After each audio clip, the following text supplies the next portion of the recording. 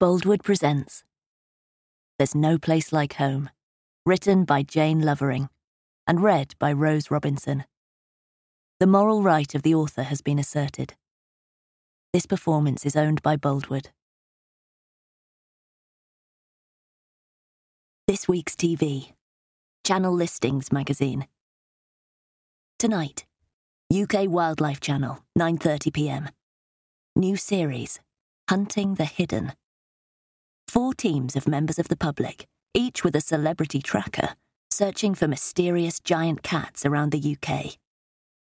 Each team is living wild in the surrounding countryside and filming themselves as they search for evidence, which will be evaluated by experts back in the studio. With £50,000 prize money for scientific proof and £250,000 for a captured animal to be won, expect competitive sightings and mistaken identities galore. Chapter 1. The rain dripped through the tent roof and plopped disconsolately onto the nylon beneath. We were all already so wet that nobody paid it any attention, but we shifted occasionally to keep out of the rapidly forming puddle in the middle of the ground sheet. At last, the girl who'd complained really loudly during the 5-mile walk across the moors, and whose makeup was beginning to come off in patches, leaving her with uneven eyebrows, said, "I thought it would be like Love Island." She sounded on the verge of tears. The man sitting next to her patted her arm briefly. "If it's any consolation," he said, "I didn't really read the description either. I'd envisaged sitting in a comfortable hide somewhere, with coffee." I looked around at the assorted collection of soggy humanity in the tent with me. We were 3 women and 2 men, all of us wearing almost all the clothes we possessed under the provided waterproofs, which weren't, huge boots covered in mud, and expressions ranging from the mildly cheated to about to sue. "I wish this so-called celebrity would show up." Another man. He'd turned off his body cam and microphone, I noticed. We were supposed to keep them on 24/7, unless asleep or going to the toilet, although there was very little to choose between this tent and lavatorial activities when I looked at it. Damp trousers either way. "Then maybe we could get something to eat." "I hope we get Bear Grylls." Odd eyebrow girl produced a mirror and began repairing her face. Her accent was so sharply upper class that she could have used it to cut her way out of the tent. "It would be the only thing that could make this worthwhile." "That and the £250,000 we win." This was coffee in a hide, man. "Should—" I began cautiously, and everyone turned to look at me, rain-soaked hair flicking so that the inside of the tent pattered with more water. "Should we introduce ourselves? If we're going to be stuck together in tents for the next few weeks on these moors, we should at least know the names of our fellow captives." I smiled, trying for a weak joke to lighten the atmosphere. "I'm Izzy, short for Isabel. I'm from York, and I saw the ad for the new reality show and wrote in. I didn't really care what happened from there on." I looked expectantly at the man to my left, the one who'd turned his comms off. He gave me a slightly dirty look, as though I'd put him on an unexpected spot, but unless he wanted to be known as camera off man for the next month, he didn't have much of a choice. "My name's McKinley," he muttered, "from Glasgow." He didn't tell us what he'd expected from the chirpy ad, but he did look as though fame and fortune were not his primary goal. Eyebrow woman was called Kanga, although I very much doubted that was her real name. We already knew about the Love Island expectations, and a very great deal more about life in a big house in Notting Hill with 1,000,000 handbags and large disposable income than we could ever want to know. On my other side, a quiet and very young-looking girl who'd said nearly nothing so far introduced herself as Ruth. "I just wrote in asking if they had anything I could be on," she said sadly. "I didn't really think it through, did I?" This left the remaining man. He'd been talkative during our hike, and had put himself in charge of the map reading, which had got us here to these ready-pitched tents on this wind-flapped stretch of the North York Moors. He seemed capable and practical, and his face, under his Sherpa-style hat, was weather-beaten and brown. He looked slightly older than the rest of us. "I'm Sebastian," he said. "I'm a farmer from Sussex, and, as I said, I didn't quite realise what this was going to involve." He glanced around the group. "I think we're all wondering what has hit us, aren't we?" We all went quiet again. I remembered the email that had come as a reply to my request for information on the show. "Hi, Izzy. We're starting out filming a new game/reality show next autumn. Adventure and exploration, and the chance to win a massive cash prize. If you'd be interested, please get in contact, sending your name, age, a little bit about yourself, and a head and shoulders picture to abcadventures@gmail.com. Dax Williams." Yes, they'd actually written game/reality instead of punctuating it. That should have tipped me off to the type of thing I was dealing with. But then, I was desperate. I looked around again. From their expressions, backs hunched against the wet fabric of the tent. The others were also recalling that they'd been promised adventure and exploration, and that, on the evidence so far, those particular elements had been oversold to us. The likely trench foot, dysentery, and the opportunity to be knifed to death by one of our fellow participants had, by the looks of it, been undersold to an almost criminal degree. "I don't suppose," Ruth said cautiously, "that there's any chance we could just go back and say we've changed our minds?" Another silence, into which the rain plopped and the outside of the tent shivered as a breeze ran past on its way to somewhere more salubrious. "We signed something, I think," I said, when nobody else had anything to contribute. "To say we accepted their conditions?" At this point, everyone started to talk at once. "Didn't know it was going to be like this." "We'll be fine once the rain stops and we settle down." "The money will come in useful. I mean, at least they're paying us to be here." "Bear Grylls better turn up soon. They wouldn't let me bring my makeup case, and I've only got a spoonful of cover-up left. I've got a lovely place in Notting Hill, and I wouldn't have come, only my agent told me this would be the quickest way into a presenting job." McKinley, from Glasgow, I noticed, didn't say anything. He'd got his knees under his chin in an attempt to keep his boots out of the rapidly increasing puddle in the centre of the tent, and he looked disgruntled to the point that his gruntle might be waving farewell forever. I smiled at him. "Nothing to add?" I asked.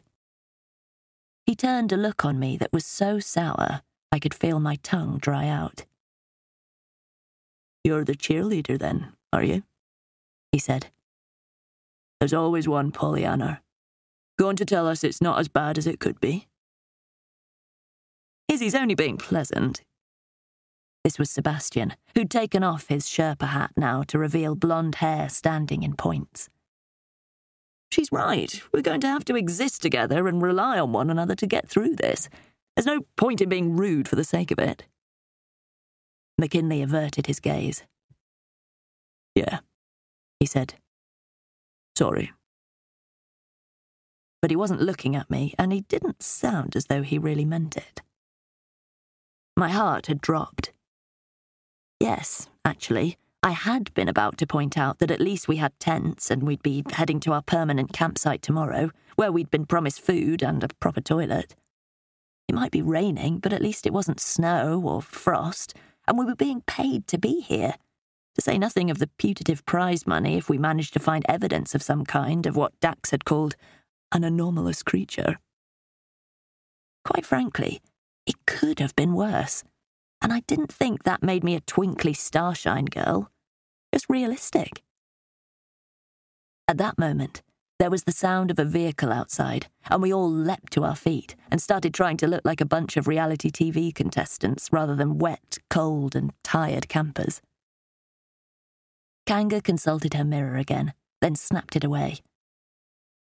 Do you really think we'll get Bear Grylls? I asked her as we filed our way out through the tent flap. How many trackers who are celebrities are there? She pulled down the zip at the front of her jacket. At a guess, she was used to doing this to flash her cleavage. All she was showing was a down-filled gilet, but the thought was there. Outside the tent, there was still a lot of rain. The sky was leaden and didn't seem filled with the promise of sunny frolics, and beyond the camp was a jeep. In the jeep was Dax, who was the man behind the show. He leapt out, all legs and expensive waterproofs. With him were a cameraman, who'd been briefly introduced to us back in Leeds as Callum, and a sound man who seemed to go by Steve. I was beginning to realise why the introductions had been brief. Presumably Dax hadn't wanted them to let any details slip in case we ran away en masse. "Oh, good, you're all here," he trilled. I wasn't sure whether he'd expected us to have walked off or hidden from him, but given the conditions, it would have been a fair assumption. "Any questions so far?" Ruth put her hand up, cautiously. Dax, is this it?" "It?" Dax looked baffled inside his enormously fluffy, down-filled hood, from which his face protruded past the tightly fastened toggle. He was wearing big, round-framed glasses, so the effect was that of being addressed by an owl in an anorak. "Well, yes. The premise of the show, as I think we've gone over, is that you're all out here looking for evidence of anomalous creatures. Big cats, that sort of thing." He looked around our Spartan site once more. "You have to carry all your things, you see, move from place," he indicated with his hands, as though we were all unfamiliar with the concept of motion. "To place. Do you see? Carrying your things.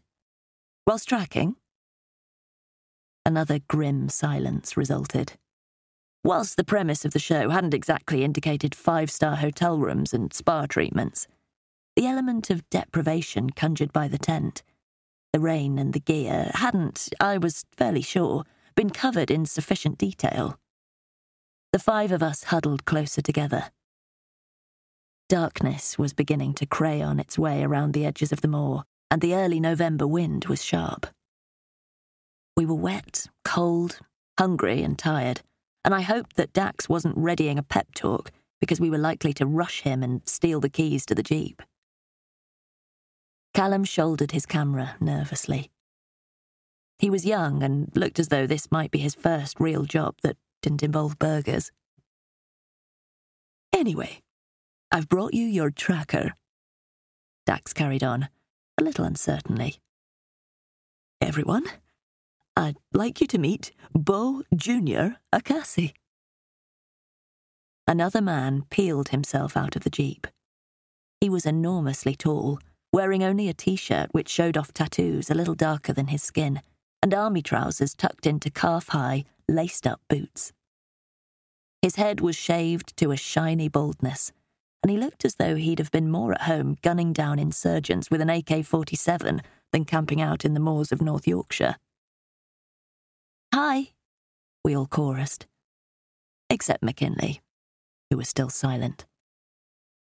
"Junior is a very well-known tracker in the US. Dax was talking quickly, where he hosts a show tracking Bigfoot for one of the cable channels. I wondered if he was talking fast to try to distract us from thinking about what made a celebrity. I had certainly never watched any cable channel Bigfoot programs, and, from the expressions on my fellow captives' faces, neither had they. Junior raised a hand in greeting. I watched Kanga stare at his muscles. They were improbably large. He looked as though someone had taken an ordinary man and inflated him with a bike pump in strategic areas. "Hi," he said, his voice so deep as to be practically infrasound.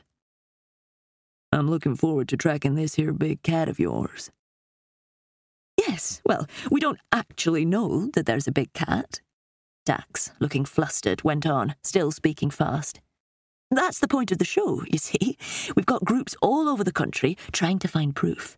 There's a group on Bodmin Moor, looking for the beast of Bodmin, and one up in the Highlands of Scotland, and another in Cannock Chase, all places where out-of-place animals have been sighted recently. The show revolves around you all finding that evidence. He sounded as though he'd been pitching that idea in the same combination of words for so long that he was parroting it without really thinking about what it meant. For us, out here in on the moors, it evidently meant wet, mud, and misery.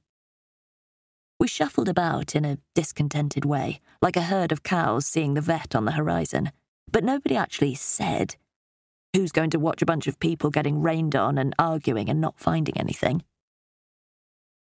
Compared to some of the game shows currently on TV, this was practically genius-level viewing. Plus, there's the whole social element. Dax loosened a toggle and reached a hand inside his enormously insulated coat to push hair back under the hood. This is why we've asked you to keep your cameras and microphones on at all times. People will be fascinated watching a group of such disparate people trying to cooperate and establish their positions within the group. I'm seeing it as a sort of Big Brother meets Love Island. He did the choppy thing with his hands again, with elements of survival of the fittest, you see. He finished, now sounding slightly desperate. Steve coughed and adjusted the boom mic. With enormous overtones of Lord of the Flies. This was McKinley, speaking for practically the first time without being spoken to first. His gruntle was still not in evidence.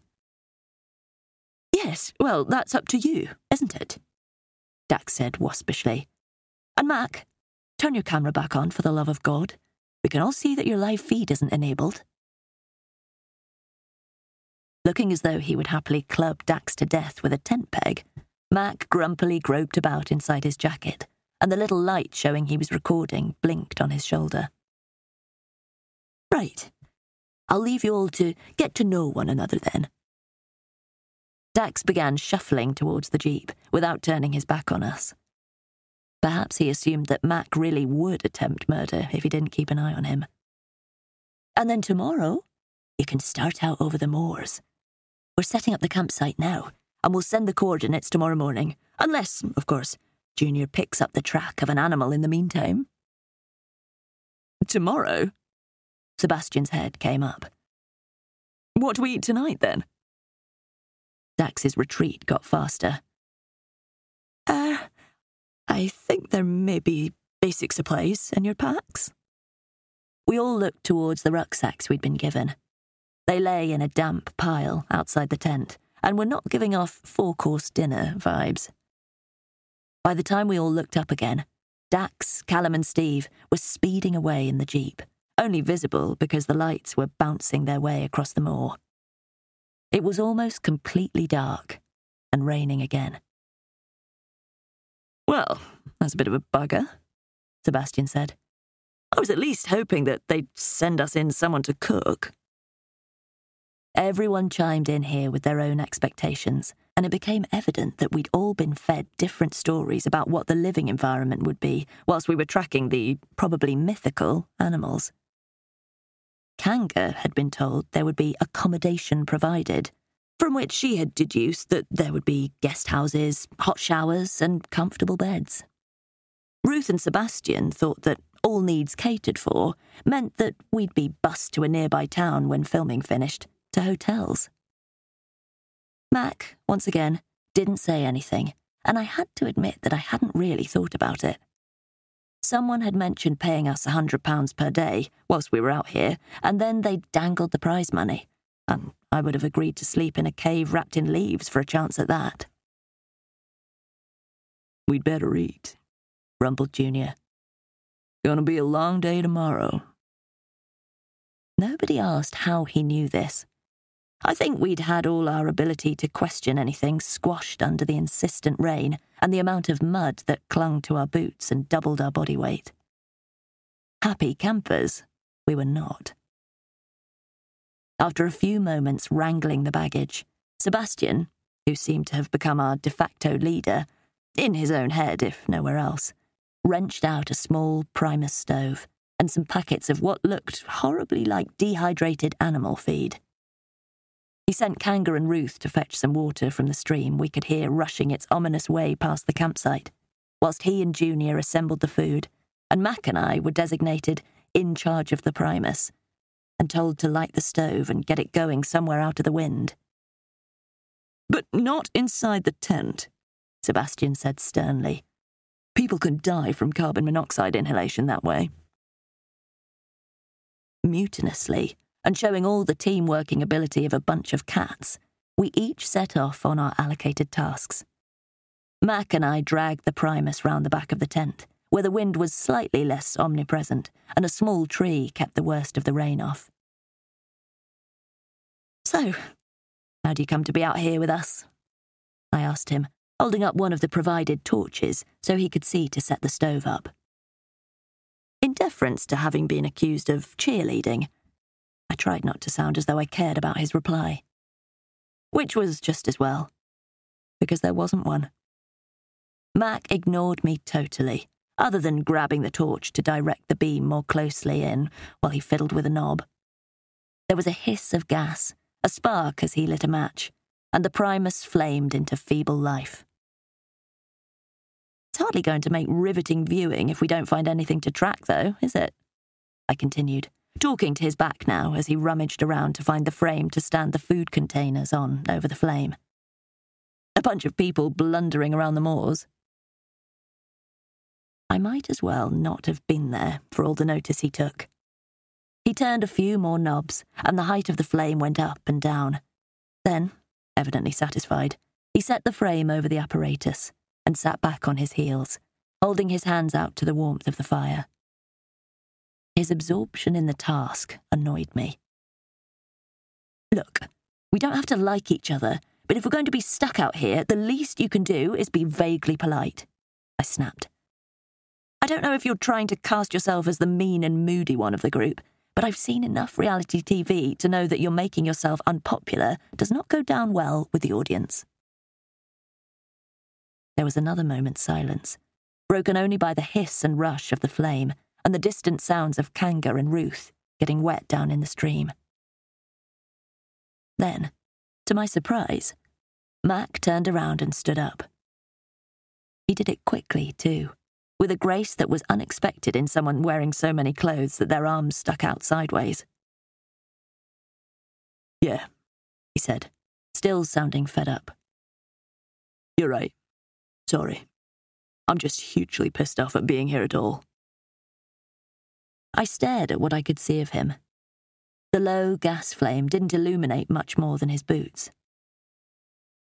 "Well, fine, but I don't think any of us are composing a song and dance routine about it. And surely you signed yourself up for this." Max sighed. No, I didn't." He took off the beanie hat that covered most of his head and ran a hand through his hair. "I got co-opted. Dax is my brother, you see. One of the men that was meant to be part of your team suddenly had to drop out, and it was too late to put someone else through the vetting procedures, and Dax, well, let's say he brought family pressure to bear on me. Hence..."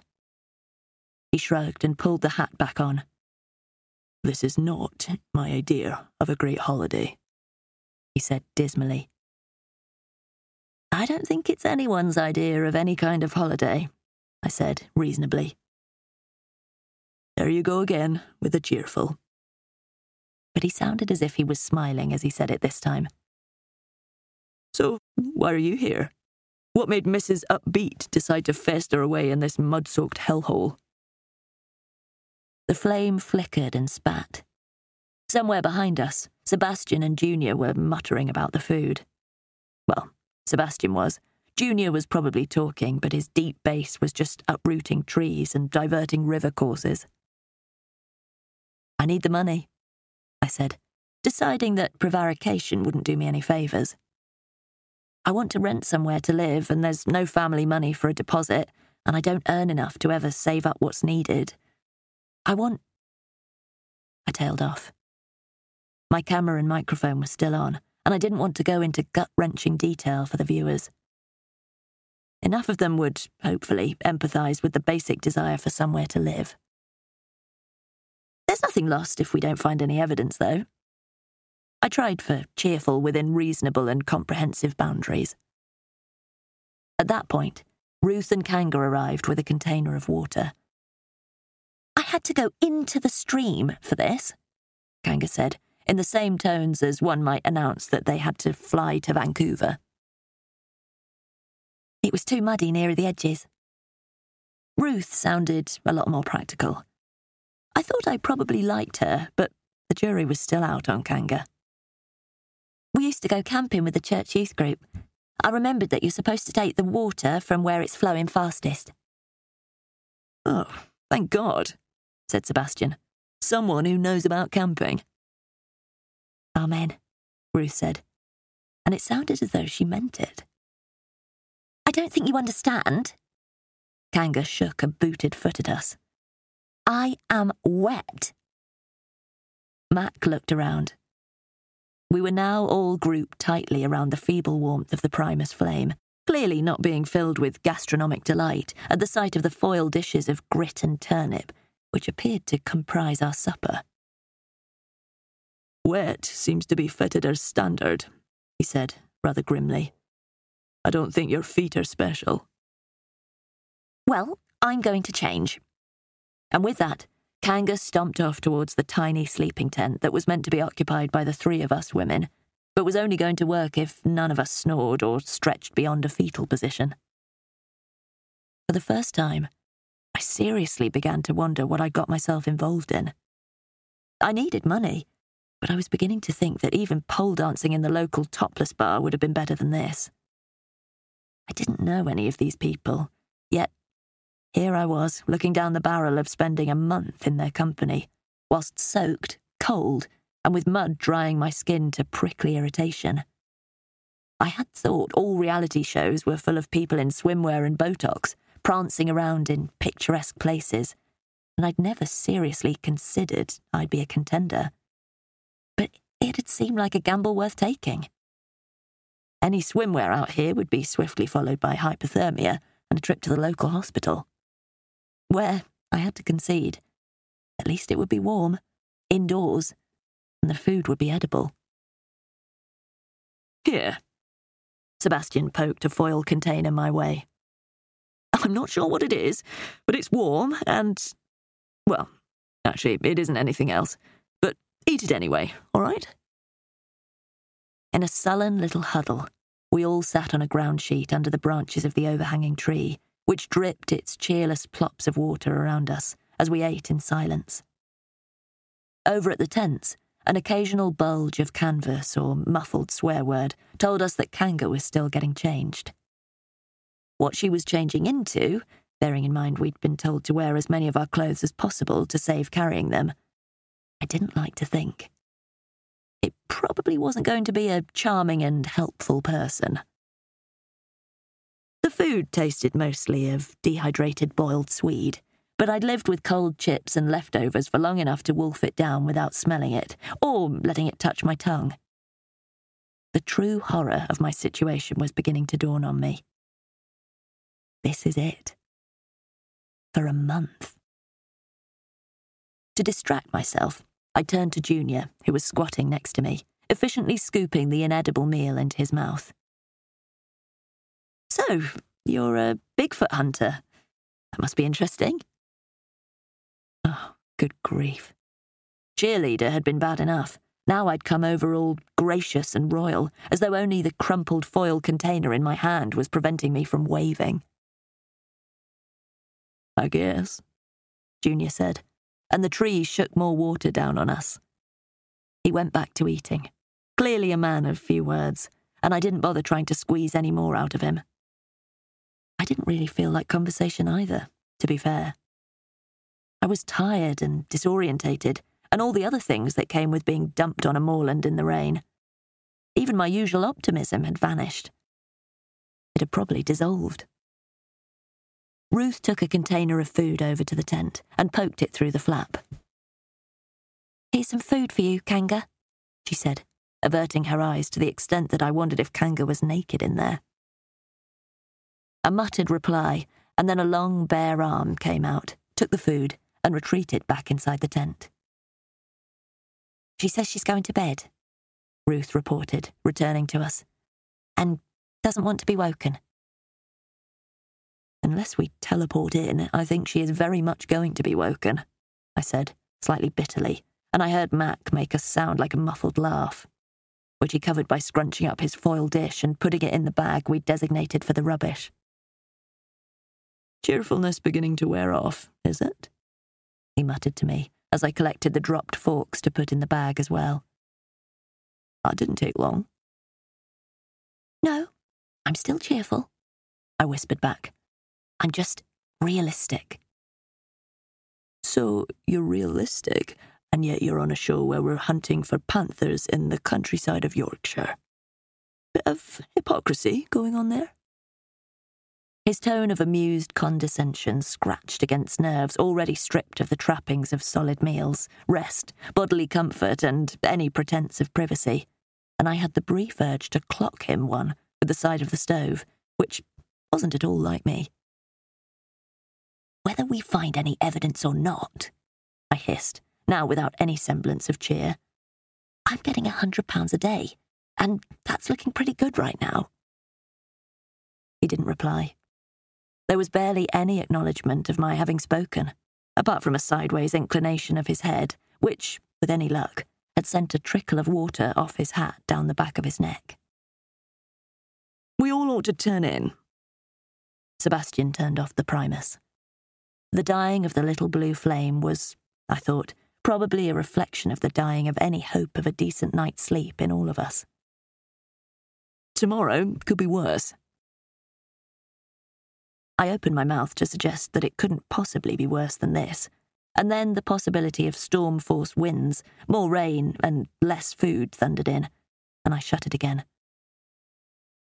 Beside me, Max snorted. I wasn't sure what had provoked the snort, but I didn't want to do anything to cause another reaction. So I said nothing. "That's a good idea," Ruth said. "Kanga shouldn't be asleep yet, so we won't disturb her if we get to bed now." "Oh, and there was me looking forward to a game of gin rummy round the campfire," Max said, and the sarcasm dripped more than the rain did.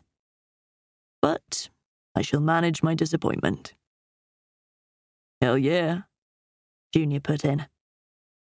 Apropos of I wasn't sure what. "Come on then, Ruth." I headed toward the tent, where a dim light showed faintly through the flap. I was pretty sure that Kanga wasn't lying in her sleeping bag reading The Decline and Fall of the Roman Empire, so maybe she'd left the light on for us. "Just a moment, Izzy. I would like to pray first." "I'll leave you and God to have a chat then." She smiled at me, which made her look even younger, and I wondered how old she was. It was almost impossible to tell what anyone looked like now, what with the hats and immense amount of clothing, and the mud, and I'd barely noticed her before we'd got kitted out. But I wouldn't have put her at much over 18.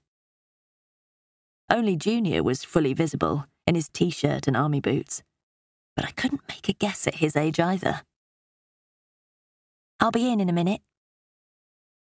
She wandered off behind the tents. The men were packing up the ground sheet we'd sat on and arguing about the best place to put the primus to cool down, with Sebastian clearly winning out through force of bossiness. But I ignored them and slid inside the tent flat, to find that Kanga was sprawled in her sleeping bag in the middle of the floor space. She was asleep, or pretending to be, surrounded by the tissued-off remains of her makeup, which littered the floor disconcertingly like tiny bits of skin. Nothing of her was visible. She'd crawled right down inside the bag and was only a tuft of hair and a lot of orange nylon. But she was snoring in a realistic way, so I tiptoed around her, peeled off a couple of layers of the wettest of my clothing, and got into my own sleeping bag. I'd got a sleeping mat underneath me, but the ground was still hard. Kanga's sprawl had me almost up against the tent wall, and I could feel a draught snaking its way down the side of the tent. Clearly, the first one to bed had had the best chance of a comfortable night, I thought, and decided that a month of early nights wouldn't do me any harm. Earlier than Kanga, anyway, who twitched and muttered in her sleep as I shifted and shuffled about, trying to get comfortable. But I must have fallen into a sleep born of hunger and exhaustion, because I didn't even hear Ruth come into the tent. Chapter 2. I woke in a fug of bodies that hadn't washed recently, and a suspicion of fart. Today looked better. Today looked, in fact, like a 300% improvement on yesterday, with the sun streaming in through the walls of the tent and a cheering lack of wind noise. Around me, Ruth and Kanga lay inert in their bags, glowing slightly orange. I hoped this was because of the light coming through the tent walls, and not because last night's dinner had been radioactive, and, at the thought of food, my stomach gave a groan that I worried might wake them. Scrambling out of my bag and trying not to stand on anyone, I pulled my big jacket on, wincing at the moist cold of the lining, and crept out through the tent flap to meet the morning. I didn't have to make much effort, because the morning rose up to meet me, with some force. The air was very cold, and shaded blue where the sun wasn't quite getting into all the hollows and dips. Where the sun did reach, mainly the tips of the spindly trees and a slice of ground near the tents, the light had a brittle look, as though it was frozen in nitrogen and might shatter at a touch. When I looked up, the sky was clear and felt very close. Nobody else was about. There was no sound, no movement. Only me and this azure air, shadows and cold. I took a deep breath, and the bottom of my lungs almost clanged with the impact. A flicker to the side of my vision made me turn. A fox, russet against the blue and dappled among the snatchy growth of heather, stopped for a moment and turned its head my way. We eyeballed one another for a second. Then it went back about its foxy business, high trotting down the dale, without a backward look, and I watched it go for lack of anything else to stare at. The damp inside my jacket had made its way through another layer of clothing and was pressing the back of my neck in a slither of wet nylon, like being licked by my own coat. I took another breath. Only a month. I only had to stand this for a month. Even if we never found anything, even if it was a month of trying not to kill one another, I'd still be $3,000 nearer safety. I could use it as a deposit on a rental property. I let myself imagine a tiny flat, a kitchen I could cook in, and a bedroom with a door that locked. Only a month. A voice rose from the tent I'd left, in a high crystal note of complaint. It sounded as though Kanga was awake and not happy, and a couple of moments later, she burst out through the tent flap, wearing what I'd learnt yesterday whilst being kitted out by Dax and 2 directorial assistants, was a base layer. Calling them long johns would probably not have gone down well. "Ugh, there's an earwig in there. That's disgusting." She was flapping about and brushing herself off as though she thought she might be covered in them, and instantly the frail peace of the early morning was in tatters. The other tent opened, and the men emerged one after another, popping through the flap like a cartoon. "What's the matter?" Sebastian, wearing a big coat over his base layer, started towards Kanga and her waving arms. "Are you hurt?" Insects everywhere," she overstated, still brushing away at herself. Mac didn't say anything. He turned around and went straight back into the tent again, letting Junior squeeze past him in the entrance. "Better make a start. Now we're all awake." Junior was fully dressed, I noticed. Well, fully dressed for him, which seemed to be a thin cotton shirt over those combat trousers. I couldn't imagine Junior in a base layer. Well, no. More precisely, I couldn't imagine a base layer that would fit Junior. He'd have to have inserts to allow for all the muscles. Plus, he really didn't seem to feel the cold. "Is there breakfast?" Ruth asked hopefully, poking her head from our tent. "Before we go?" Junior was already out, scouting around the campsite, looking at the ground. "We have to head to the campsite," he said, eyes trained on the heather. "Before we eat." "Is it likely to be far?" Sebastian was getting dressed out in the open, pulling random layers of clothing on whilst hopping about. "Because we really must eat something if it's a long march." Kanga had stopped flailing, I noticed, and was doing something that involved a lot of bending over, presumably to reveal how slim she was and how pert she looked in her minimal clothing. She seemed to have forgotten about the earwig. I wondered if it had been real, or whether it had been her attempt at being noticed. Everyone's camera-on lights were flashing away. "Something's been here." Junior bent low. "Undergrowth's all mussed up." "Just a fox," I said, without thinking, and he straightened up. "Hey, I'm the tracker here, bud," he said, and I couldn't help but take a step back. His muscles were flexing as though he'd got toddlers moving under his skin. "But yeah, looks like a fox," he added, grudgingly, eyeballing me again as though he suspected me of having concealed a vulpine about my person solely to make tracks. "You know about tracks, huh?" "Well, not really, We should get moving." Mac had appeared again, fully dressed now and with his hat pulled down hard over his hair. "We've got the map coordinates for the site, and we need to eat." His camera light was off again, I noticed.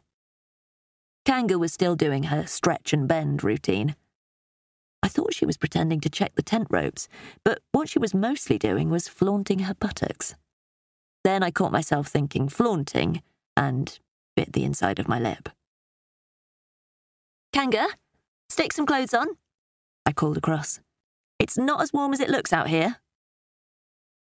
Kanga gave me a narrow-eyed look from between her legs, where she was in a cross between a yoga pose and a beachwear modelling shoot, but she didn't say anything. I did see her glance across towards the men, though, to see if they'd noticed her, but only Sebastian was looking, and he was holding out a jacket in her direction. "Izzy's right," he said. "We need to get moving to warm up." "And get to the food," Ruth added. "I've prayed for bacon. Do you think there'll be bacon? Only I'm really hungry now." We'd been told, during our briefing, that we'd be based at a permanent campsite, and these tents would be removed later, which at least saved us the humiliation of having to work out how they went up and down. That was probably an entire series on its own, I thought, as we picked up our rucksacks and shouldered them. Mine was heavier than yesterday, I was sure.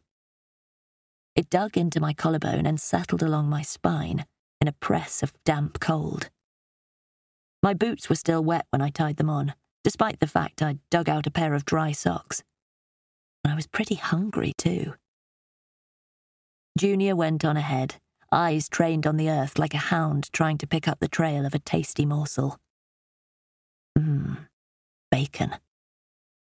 My mind wandered off in search of food to obsess about as we set out tramping over the moor, Sebastian in charge of the map and the coordinates, as seemingly the only one who'd ever seen a map before. The rest of us moved in a cluster, as though we feared physical separation, with our rucksacks bumping against one another. Kanga was monologuing about how unlike Knightsbridge this was, and how she ought to be sorting her vast collection of designer bags into alphabetical order or something.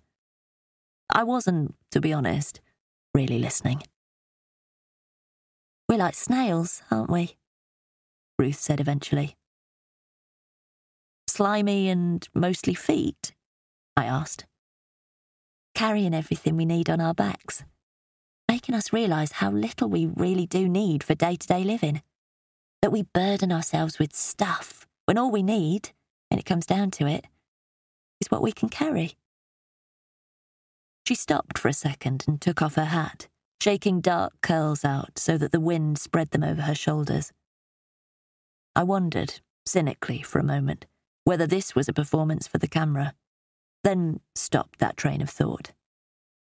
Kanga would have done that. Ruth was doing it to let the breeze get to her head. Except that we've got no food or tents, and I'm pretty sure we need those too. Mac drew up alongside us. I don't think our clothes and wet weather gear really constitutes everything we need, does it? His pragmatism annoyed me. I wasn't really sure why, but it probably had a lot to do with the fact that I hadn't had nearly enough sleep or much to eat. Well, we could hunt for our food and build our own shelters, I put in. So clothes are basically what we need. Ruth gave me a big smile, and Mac huffed and walked on past us to catch up with Sebastian and Junior, who were having a minor conference where the heather gave way onto a sandy path. The Lord will provide, Ruth said cheerfully. I hope he provides soon, then, I muttered. My stomach muttered an agreement. Where's Kanga got to? Behind us, over there, Ruth pointed. Kanga was 100 metres or so in the rear, tramping along almost bent double under her rucksack. I'll go and see if she needs any help. She'll probably want a piggyback. I was still muttering.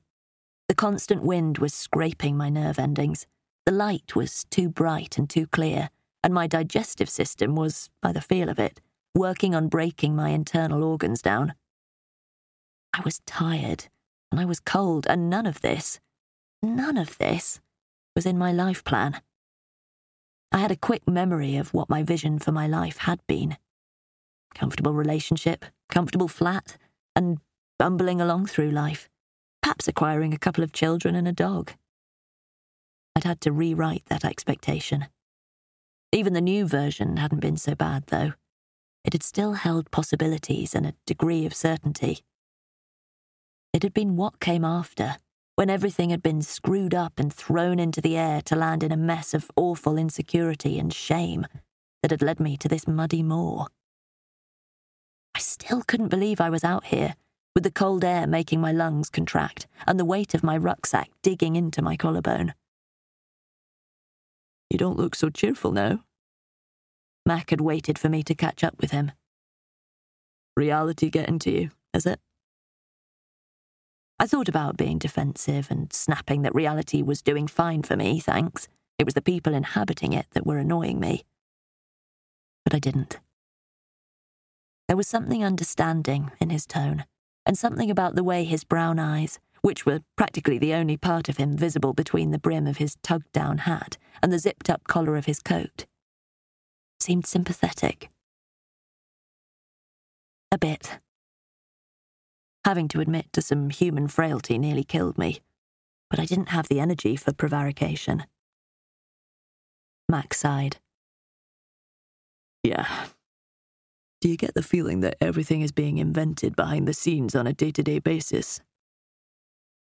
I turned to face him. It was a staccato move, because my rucksack kept catching the wind and trying to revolve me in the opposite direction. Is that likely? Knowing my brother, it's more than likely. It's practically inevitable. Does that mean... I began, hesitant because I wasn't quite sure I wanted to know. That there might not be any bacon when we get to the campsite? Matt grinned. It made the skin around his eyes crease in a way that made him look more approachable and less of a misery guts.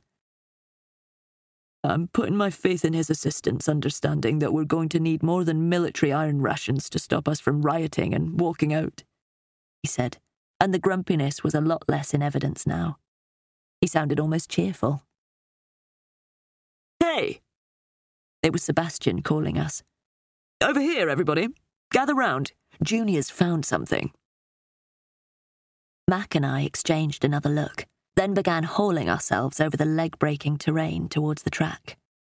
Behind us, Kanga and Ruth were making their way slowly over the moorland, Ruth half supporting the weight of Kanga's pack. We could hear Kanga's voice, raised in complaint, even though we'd got our own body weight in wool pulled over our ears. This is ridiculous. I mean, why do we have to walk? Why can't we go to a hotel, set up some bait and the cameras, and wait for the big cats to come to us? We could record what comes in and there. Proof and job done, while we get a massage and swim. Ruth, wisely, said nothing. I mean, all this walking and mud and these awful clothes, is it really necessary, Ruth? Is it? Kanga rambled on, but only in the verbal sense. Physically, she had stopped walking altogether, presumably to add emphasis to her dislike of the activity. And now what are they doing? Junior's found a print, Sebastian yelled over. Junior was bent over the sandy path, his nose almost touching the ground. He seemed to be sniffing the soil. Yep, could be, he said laconically. Looks feline. Big, too. I, who had previously held no particular views on large cats and their existence in the British countryside, suddenly found a well of disbelief under my muddy surface. Oh, come on. Really? On our first day? I reckon the production team planted this to give us something to find. Everyone turned to look at me. There was a silence that seemed to be outlined by the blinking of their camera-on lights, the distant barking of a faraway dog, and an almost palpable hostility. Even Mac, who'd seemed friendly a moment or two ago, was regarding me with a degree of antagonism. He was the first to speak. So, you're accusing my brother of fixing things? His words were cold. I thought of Dax and his somewhat random, let's drop a bunch of people on the moors, make them walk about and film what happens. No, I said, trying not to sound placatory because I didn't want to give away that it was exactly what I'd been thinking. Not as such. So, you think I don't know what I'm doing? Junior had straightened up. You saying that? No. I really hadn't thought this through. No, of course not. I had, apparently, become the bad guy member of the team without even trying. God, I hope they cut this bit out in the edits. So, what are you saying, Izzy? Kanga put her hands on her hips. Are you trying, perhaps, to sabotage this mission? So, it's a mission now, is it? I asked, stung. A minute ago, you thought we could hang up half a sheep, set up the cameras, and go and lie by a pool somewhere. Sebastian stepped in between us, hand held up. All right. Izzy, maybe we got lucky. How about that? Junior rumbled something below hearing frequency. Kanga continued to keep her hands on her hips, and with the width of her rucksack, it made her look as though she was attempting to catch enough updraft to lift off. Everyone else dropped their eyes and muttered. I think, Max said at last, slowly, that we have to consider this as a genuine sighting. Whether or not it's been faked up for us to find, and even with my brother being a total idiot and having got the only good name in the family, I can't believe he'd do something that stupid. We have to follow the tracks, if we can. What about the bacon? Ruth asked, which was the first sensible question I'd heard for a while. We're still on target for the new camp and breakfast. Sebastian consulted the map. This footprint... Junior boomed inaudibly. Sorry, this paw print could well be here because this is the first place where the soil is capable of holding a proper, identifiable mark. Sebastian finished. I looked back at the couple of miles of soggy moorland we'd just crossed. There was mud out there that would have shown if someone had whispered in the last decade. But, what with not wanting to become the nasty Nick of the team, I tried to keep my look as unsarcastic as I could. Izzy, what do you think? Sebastian asked. If you really think it's a fake, then we can declare this whole thing pointless and ask to be taken home. Oh, now that wasn't fair, making me responsible. And, I thought cynically, if the production team were planting evidence, then maybe they were aiming on us actually winning the £250,000. But any plan that could possibly end in me being £250,000 richer had to be worth working through, surely. "No, I'm sorry," I said. I didn't really mean it. It seemed very coincidental, that's all. But coincidences happen all the time, don't they? No reason this should be sinister." Mac hugged his arms around his body. "Agreed then? We go on? Before we all freeze to the ground and have to be chipped out of the mud like a really unsuccessful polar mission?" It may have been my imagination, but it did look as though he gave me a tiny wink.